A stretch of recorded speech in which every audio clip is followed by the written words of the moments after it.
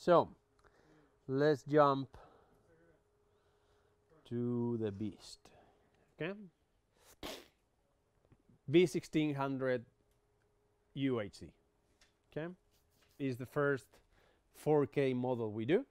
Okay, and well, let's see. Well, this is the front panel. Doesn't mean much for the moment. Let's start to talk from the back panel. Okay, and we will come back to the front one if we need to. Okay, so looking into the back panel, we have 4 HDMI inputs and 2 SDI inputs. Every input has an scaler on it. So independently, input by input, I can work 4K if I want to, 1080p or 1080i. Okay, independent, one by one. So if you see the SDI, they see 12G SDI, 3G SDI, or HD SDI. That's kind of the proof you can connect. It's automatic. Okay, the unit will have an internal resolution. That internal resolution is the one we will have on the outputs. That is one SDI output here, okay, and 3 HDMI outputs.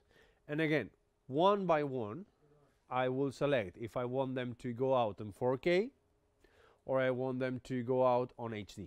Okay, you don't need to have all the outputs in 4K. If you have one 4K projector but you have HD screens, you need to be able to connect to. If you have HD cameras but then you have a computer, I'm going out on 4K now. Okay, so I'm going out in 4K to the mixer. That's input 1. But then BO2 and BR1 HD, they are HD. Okay, so automatically they are detected and they know if we're working in 4K or in HD. If we go, this is a multi-viewer monitor, so this is the multi-viewer connected there. Multi-viewer is always in HD, okay, 1080p. Basically because it's easier for compatibility. Normally operators that we do the jigs and the shows, we don't need 4K, okay? Probably that will be a waste of a screen to the operator. So we place HD, and actually it's more compatible. So let's see. Right now the unit, I will go to the output. Well, this is a prototype. I have to mention you. This is a prototype. This is the only unit we have in Europe, Middle East, and Africa. The units will come in June, okay? So we still have in 1 month to finalize the prototype, the firmware, basically. Hardware is fixed. But this means that probably what you see here in terms of the order or the words you see here are more like code words rather than the final words, okay? So it's going to be a little bit prettier. So now, on the output section, on processing, it's telling me it's working in 4K, okay? So internally the unit is working in 4K. Okay, good with that. If I go to the inputs, no, if I go to signal status, input number 1 is telling me is in 4K resolution. If I go to which is my computer, input number 2 is telling me it's 1080p. Okay, this means that because the resolution, internal resolution of the V-600 is 4K, because I decided that, my computer is not scaled, it's just passing through. But then input 2, which is the BR1 HD, is being from HD upscaled to 4K. Okay, good. Which other resolutions I can work on? If I want to decrease the internal resolution of the unit to 1080p and work it as a 1080 for everything, let's say, you can work with it, 1080, okay? Okay. Which other resolutions we have? Let me jump into the next slide. Okay, we have Full HD, we have 4K, and also we have DCI. This 4K, which is a little bit more wider, okay, is the Cinema 4K, they call it. Actually, it's from Dolby, no. Yeah, from Dolby. Yeah, Dolby is the one. No, what's the name? I forget about it. Okay, good. But thanks to the Ultra Scaler, which is a new scaler we developed, that now it can handle sizes up to 4K. But 4K is not just about resolution, about pixels. 4K also is about HDR. Okay, so, well, this is a summary. What is the HDR? If you are not familiar with the HDR, it's just a composition of images that you can overlap, let's say, so you can have different light patterns or light settings for different for the same image. This example so is very clear. We have an LED screen on the back and a presenter in front. That's a situation we have on events and congress and corporate events very, very, very often. You can see, well, yeah. If not, you can move there, maybe behind Rodrigo. Okay. Anyway, so if you are on a standard SDR, which is not HDR, let's say, okay, basically what happens is that the brightness of the LED screen is making us to burn a little bit this head, and the camera settings are to bright light, so that doesn't allow us to see where the arm finishes and where the chest starts. If we are on an HDR situation, I can see all the head now, and I can see the suit of the guy, the jacket of the guy.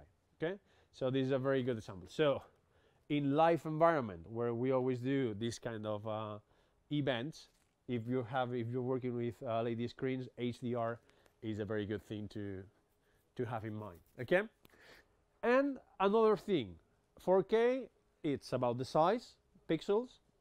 It's about the HDR, but it's also about the space color. Okay, so since we have 4K, we have another new space color thing, which is the BT 2020. Okay, created, I think it was Barco, the ones that created it. Basically, what it does, it gives to us a little bit more green and a little bit more red.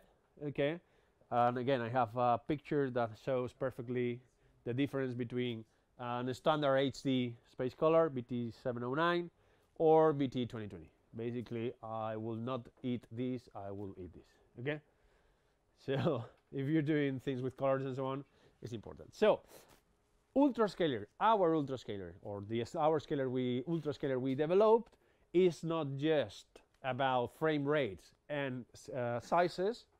It's also taking care about HDR and space colors. And independently, input by input, you can input different space colors, and you can input HDR or not, and it will be adapted to wherever we select on the resolution. I'm working now on dynamic range SDR because of the projector, and the space color is 2020. Okay, this is the internal one. Anyway, the different products of different sources I connect, they can have different one of this one. It's going to be a scale, or one adapted in this case. Okay, the word scale is a little bit not correct for that. Good. If we go back to the front panel, which is this one, you can see, well, these are the program preview, composition stats, and we're going to talk now about the composition elements. Okay, we can do that will be controlled by all this section here is the composition thing. Okay, what we can do, we have two composition elements. Composition element 1, which will be operated with this section here, can be a picture-in-picture or a keyer, or both at the same time. Okay, that's composition 1. Composition 2, which is this one here, can be another picture-in-picture, so a second picture-in-picture, or another key 2.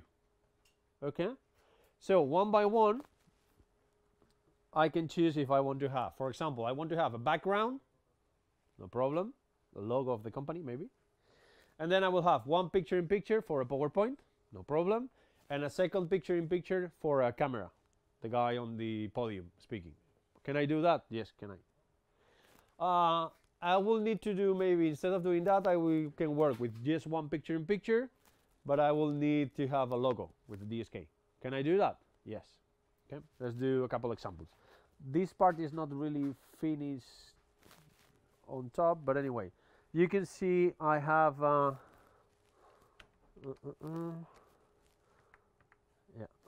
sorry, let me modify this.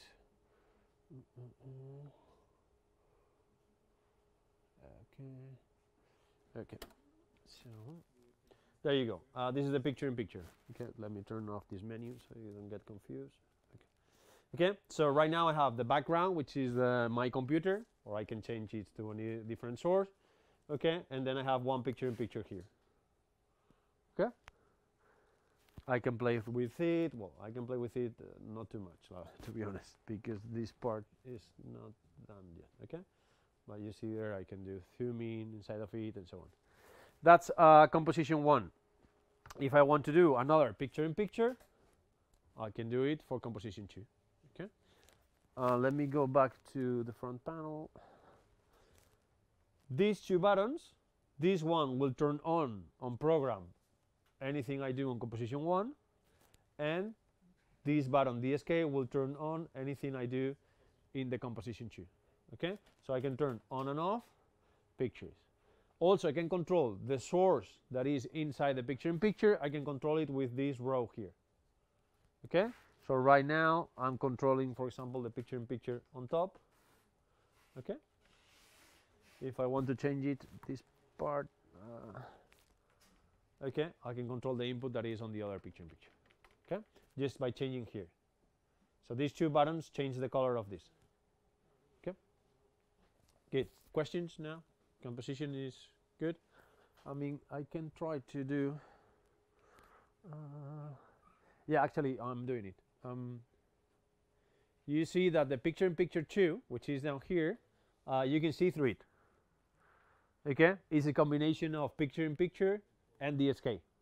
Okay, I can get into the menu, DSK, because I'm working on the second composition element, and it's telling me, okay, what do you want to do? A picture-in-picture plus a key. What if I want to have just the DSK? That's what I'm doing now.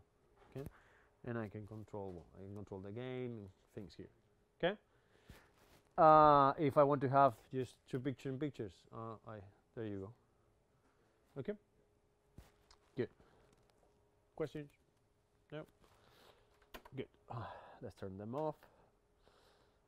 Okay, and now, thanks to the scalers and the size of the images we're working with 4K, we are introducing something called region of interest.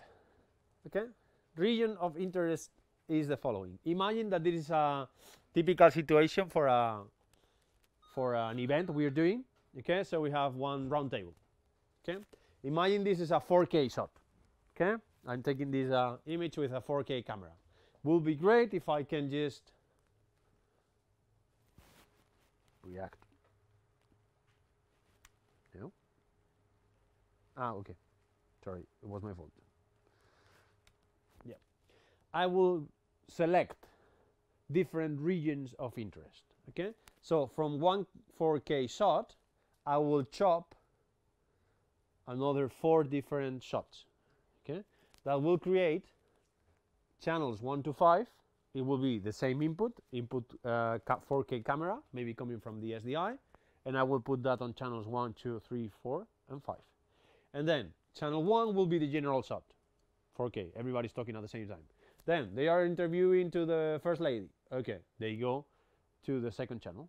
So just with one camera shot, 4K camera shot, I can pretend I have 5 cameras, 1 4K and 4 HD.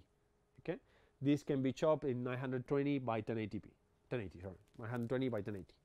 Okay, and you will be able, with the joystick, you will be able to move this region of interest in the multi-viewer. Okay, so it will be very simple and very easy. So on the first channel you will see these purple colors, purple boxes to move across them. Okay, good. Finalizing supported formats. We are compiling with all the 4Ks out there. Just one limitation, just one exception, which is we don't do 24 frames. Okay, we understand that if you're doing 4K in a professional way, for us 4K starts on 50, 59 or 60. Okay, we want to avoid these kind of products or cameras that tell you it's 4K, and then you discover that on the specifications they say 4K, you have to decrease the frame rate to half of it. Okay, anyway, that camera, if you can set it to HD, it will work anyway. Okay, but we don't do 24 frame rates. All the rest are just everything out there. Okay, good. Audio part. The audio part is very complete. Okay, it has an audio mixer inside, very powerful. That has, well, it has 2 XLR inputs and 2 XLR outputs.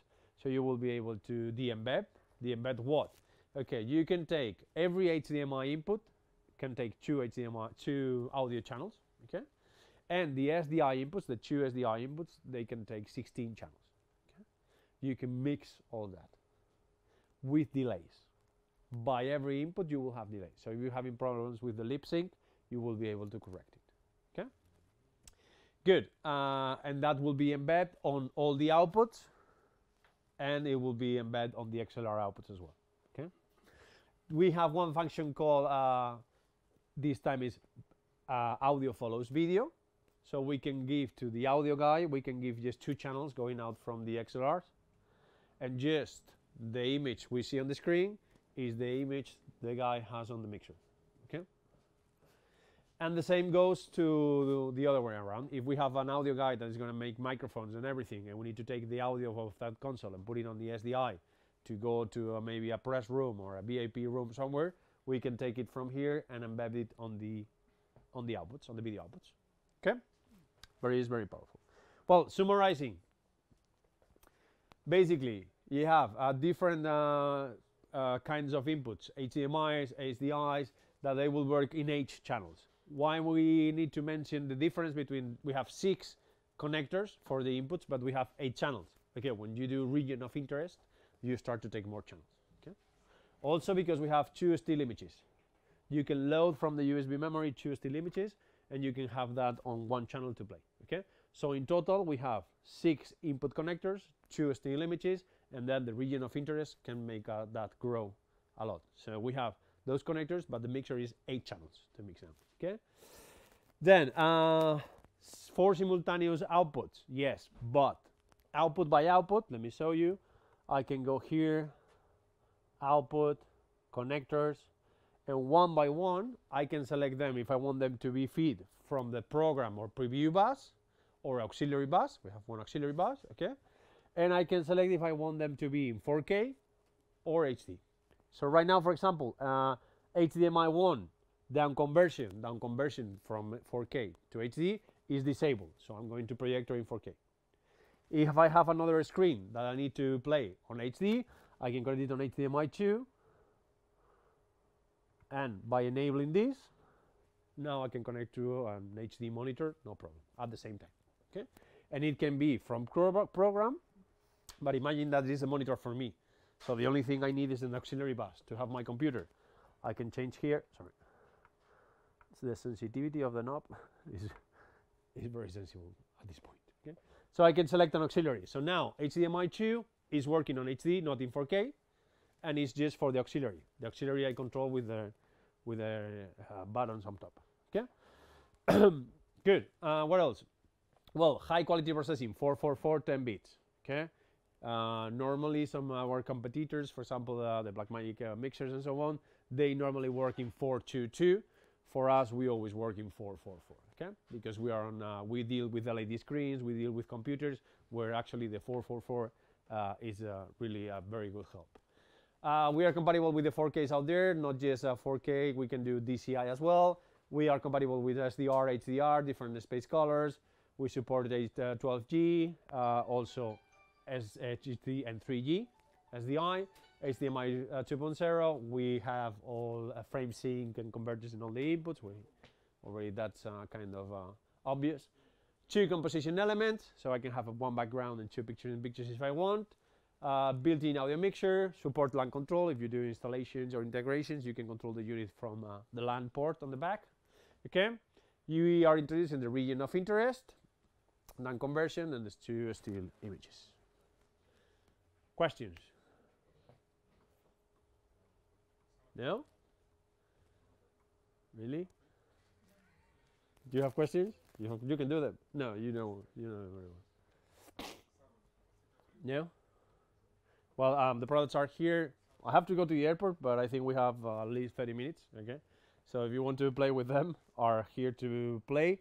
Thank you very much for your time. Thank you for the people who is watching the streaming. Thank you to the people from Bazar Video. Thank you, Chavez, Ocheve. Thank you. They always treat me very well, okay, here in Lisbon. Thank you for your time.